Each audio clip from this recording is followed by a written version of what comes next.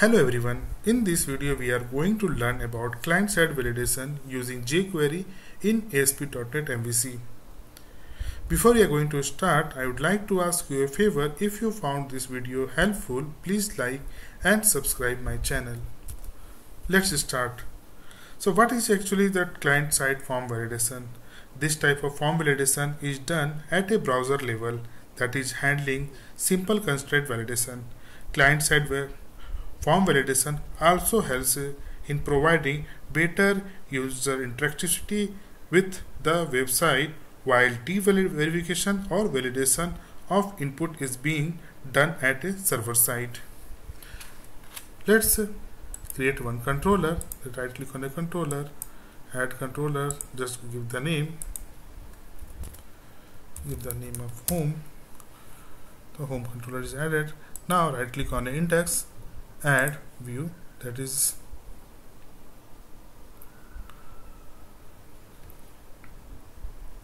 now you can see that view is added. Now first of all, create a folder, that is your view model.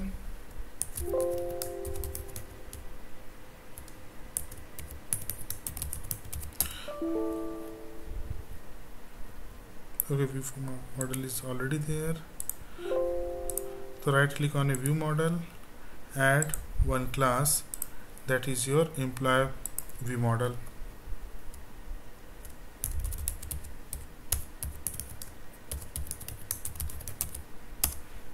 Going to add some properties, that is your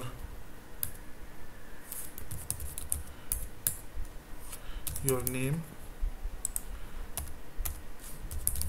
and your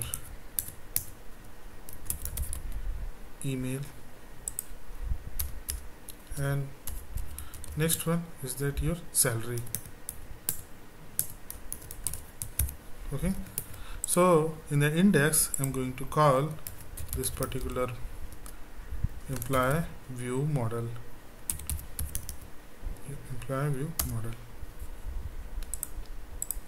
Just copy this, the name. Okay, this one is done. Now I'm going to create one form tag and give the name, that is your EMP form. So inside that EMP forms, I'm going to write the code, that is your div, that your container, that is your container, or inside the container going to write that class, it will be the row, then another one, your class, that is your form group. So form group first will be that your name, okay, then it will be the HTML dot text box 4, then model dot, your first one is your name, then new, that attributes,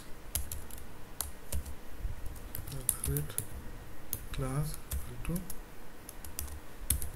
text tensor. That is done. Same I'm going to copy for this one for email, this one for salary. Here I'm going to write like a email and then salary. So here you can write like a salary and your email. Now I'm going to write that your client side code. After that we can add that one button, that is your input time,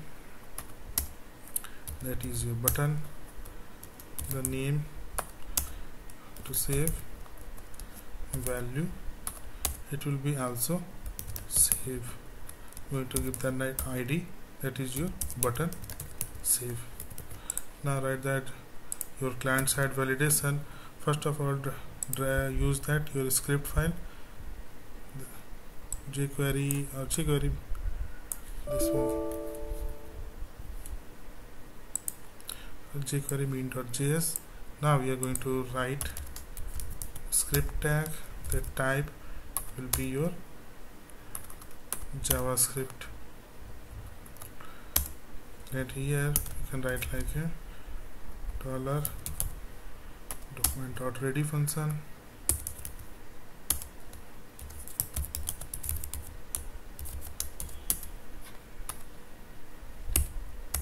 Here I'm going to create the function validation form. So there is a one way to validate this one. First of all, that one your name. So how you will validate? Make a ID selector. First make a if that your ID selector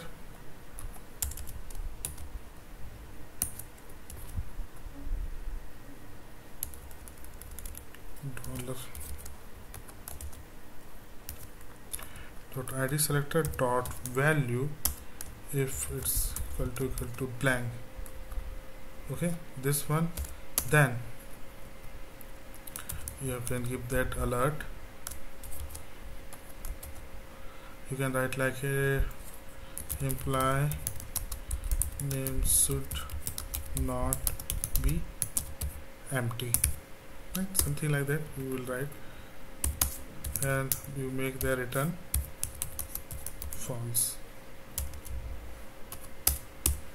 Same like other you will do also, but first I'm going to add for one, just like that. Okay, if it's your value of name of the value will be empty, then you will get that one alert message and it will return.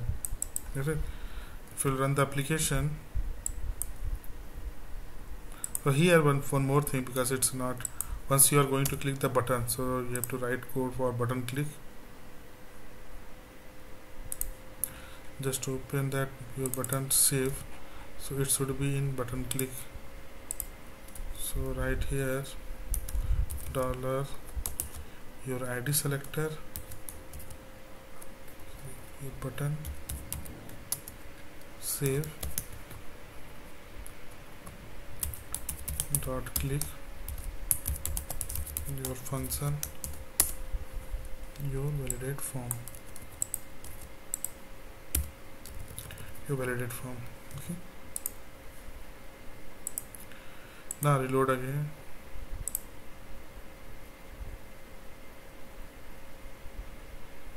Okay, once you are going to click that save, there is some problem, check that button save dot click. Oh shit, if I make that save, this one is save. Now reload.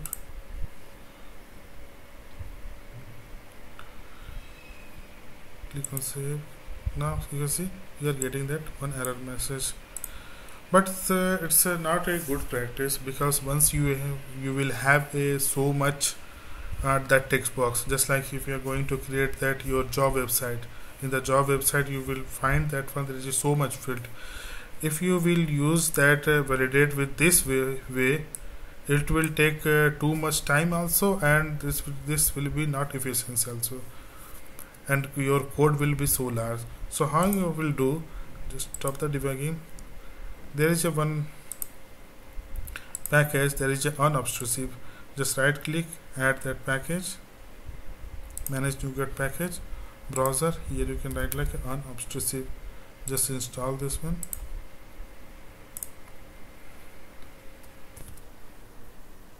Now click on I accept, it will be installed. Now it's a finish.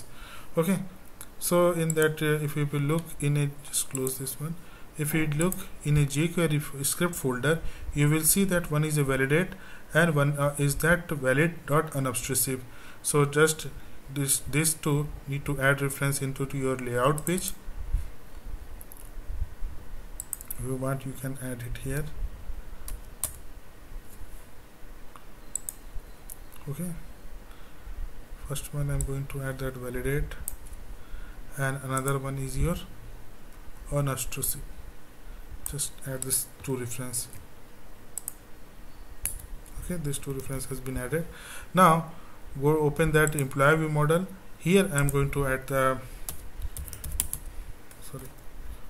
namespace, that is using system dot component model dot data annotations. Once we will add here, now you can write here that your not display, you can write required. If it's not, then error message will be your employer name is required. Whatever message you want to give. In the client side, you can write same like for email. If you like a email is required, and another one your salary is also required. And now open that index.chtml. Here you have to write like your validation html dot validation message for your model dot name and new. This will be the text enter, so it will be the your form control. This one will be the text enter, your text denser. Just copy your add for another two, just for email and your, you can see one for email and one for your salary. And this one need to change, this one will come that form control and your form control. Okay, so here you have added that one. If it's check that you are checking that empty, but just delete this one. This one is not required because it will be the too much lengthy. So call your form tag if your ID selector, your dollar, to write like a dollar dot valid.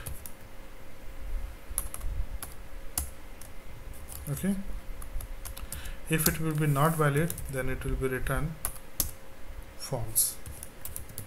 That's all. Now everything is done.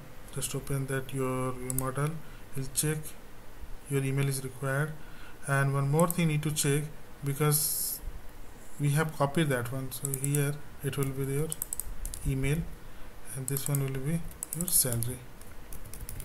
Now if you run the application, because I have mentioned just one small code, because that previously we were using for every text box. If you are checking that one, that name text box is empty, that's if you will write more condition to validate, so you have to write that all.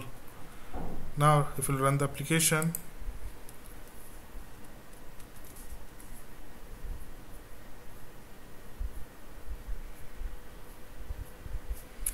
just click on save. You can see you're getting that error message.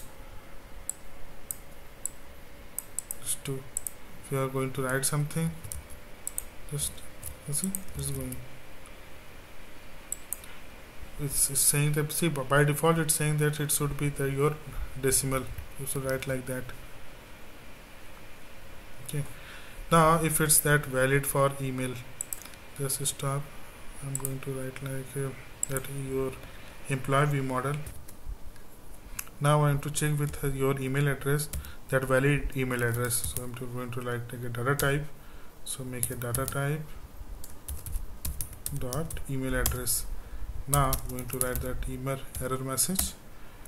Please enter valid email address. Okay. Now if you run that,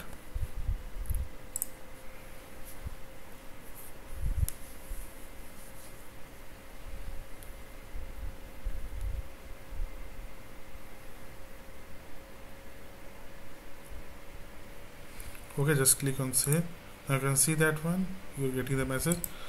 You write something here, it's gone. If you are writing something and try to click save. The salary, so valid email address also should come. Just stop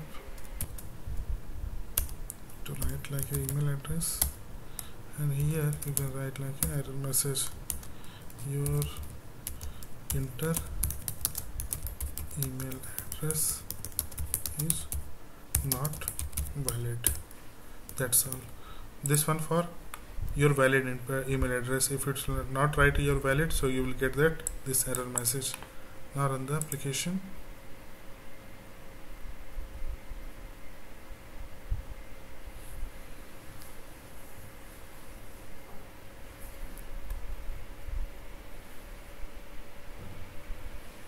First I'm going to enter the name, so just enter the name.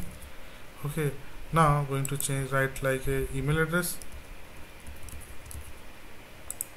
See, your enter email address is not valid. So if I'm going to write like a valid email address,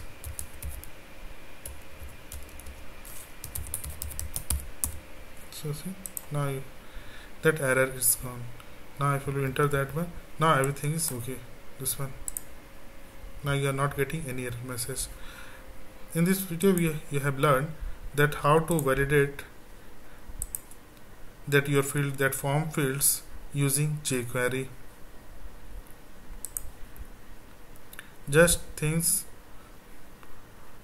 things you need to do for that client-side validation. First one, you have to install that unobtrusive. Second thing, you have to add this to reference, this to your validate or validate.unobtrusive. And third one, once you are going to click, so you have to add that your form tag. You are checking here, you can check that one, your valid. It's that your form is valid or not. I hope it's clear. Thanks for watching.